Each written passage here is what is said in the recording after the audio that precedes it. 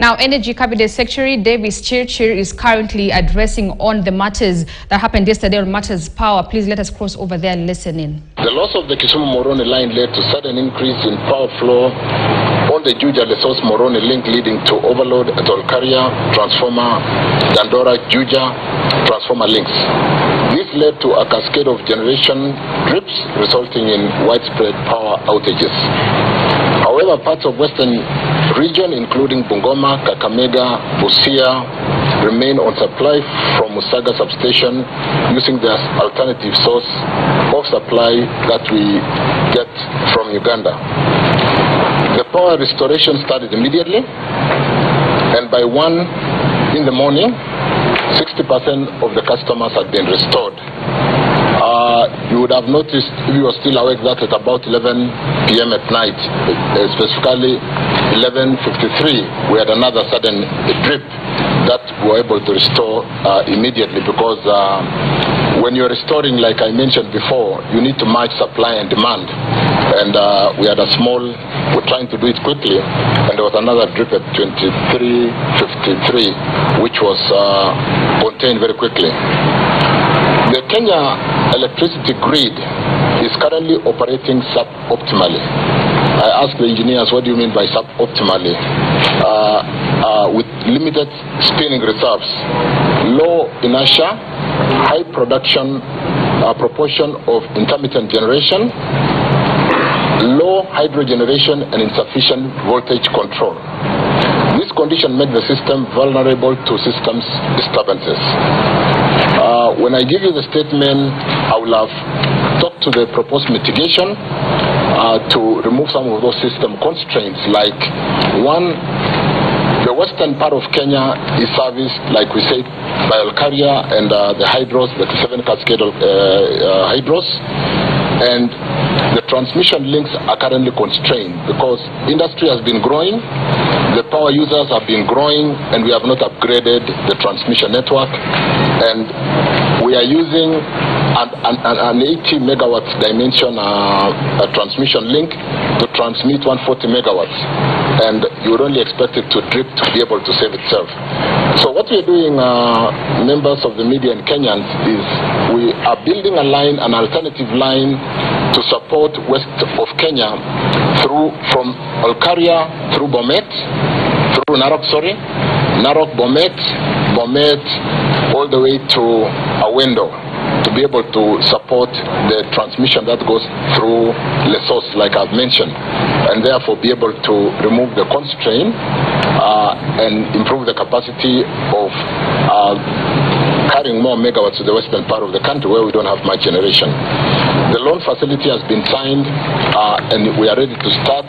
We're getting funding from South Korea and Africa Development Bank, and we are at the tendering stage, and we should be able to start building that network. However, construction of a network of that capacity is not a quick fix.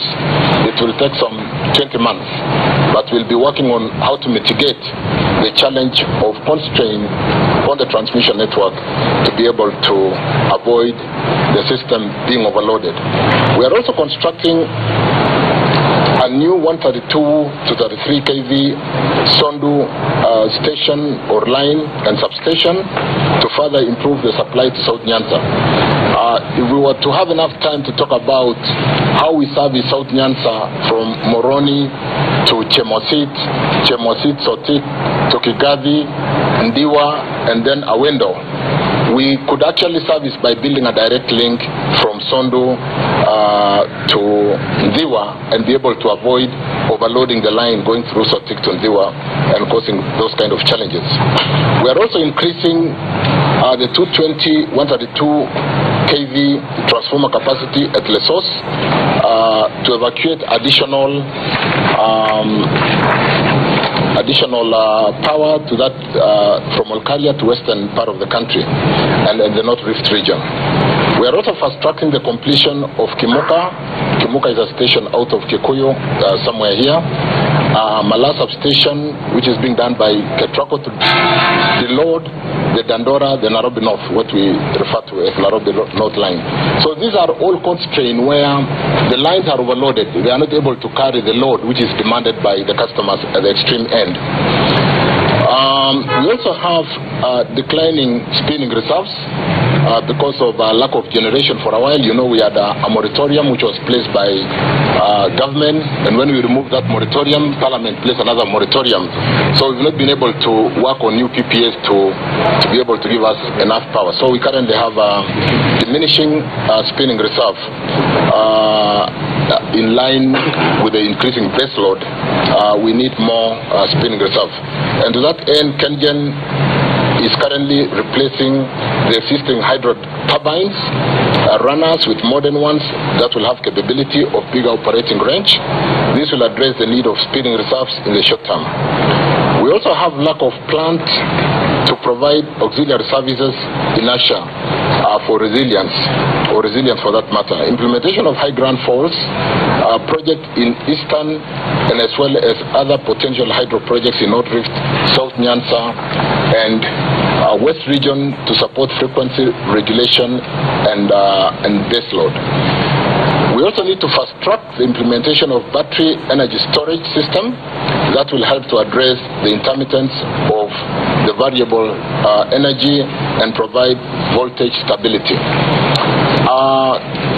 What are we saying briefly? That might sound, you know, and the engineers right there. We did say we have two major challenges. We have challenge of generation. For a while, we did not have enough rains, and we were very down on the hydrology in Masinga. In fact, we have not started generating out of Masinga to date, in spite of the heavy rains. We are generating only out of Kamburu, Kitaru, Kindaruma, and Kiambere. For good reasons why we have not started pushing Masinga because of the challenge of maybe flooding in Garissa. But for a long time, we have not generated out of Masinga because there was not enough water. It was down completely. But having had the rains, and when we can generate now out of Masinga, the transmission constraint is a challenge. Like if we need, for example, 200 megawatts in the western part of the country, the transmission links can only say carry 100 megawatts, to put it in simplistic term. And therefore, when the system tries to draw more power to support the 200 megawatts, the line gives way because it cannot carry that capacity. And that is why we are building alternative routes through Narok. Why Narok Sotik? We build Olkaria Narok. That one has been built already, 132 kV line. We have built Chemosit all the way to Bomet, and the link between Narok and Bomet, which will then complete the link all the way down to Awendo, will give us that relief so that we do not have these challenges of the network dropping every so often. So we know the problem. The problem is lack of investment in the transmission network. And you do know that today the transmission network, in spite of the unbundling of the energy sector into generation, which is done by KenGen and the IPPs, the transmission network done by Ketraco and Kenya Power doing the distribution, the off-taking. The challenge with Ketraco is that it is fully funded by government. And at times like now, when government is a bit constrained, and for a while, in the last several years, we have not invested as much in the transmission network. We are now bringing in the PPP, private-public partnership, to build some of the networks. We are giving out Gilgil, Thika, Mala to Konza, or is that Isinya? We are giving out a number of networks to be built by private capital. What does that mean? It relieves Ketraco from looking for funding from government and having the kind of challenges that we've had. So Bomet, Narok should have been built a while ago.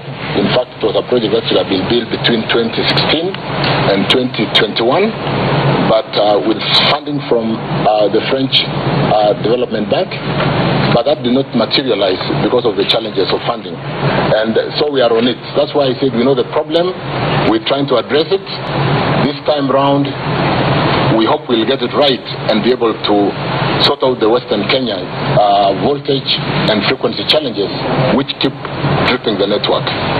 So that was the problem yesterday. We are working on mitigation measures to see, even as we take the long haul building of the networks, because, you know, building a line of about 90 kilometers will not be done in 2 days.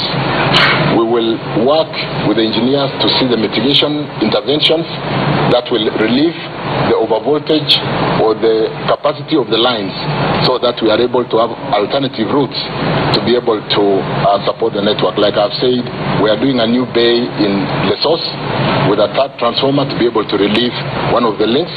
We are going to see whether we can do a 33 kV line between Narok and Bomet, so that as we build the long haul line, which will take about 20 months, we are able to reduce the constraint on the transmission network and be able to remove the challenge of constant power outages.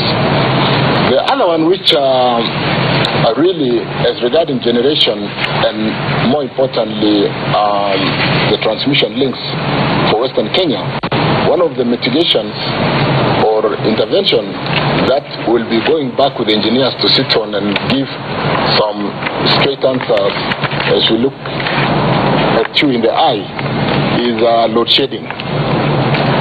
What would need to be done instead of overloading a line that flows through a line and therefore be able to only carry the amount of power which the line can carry?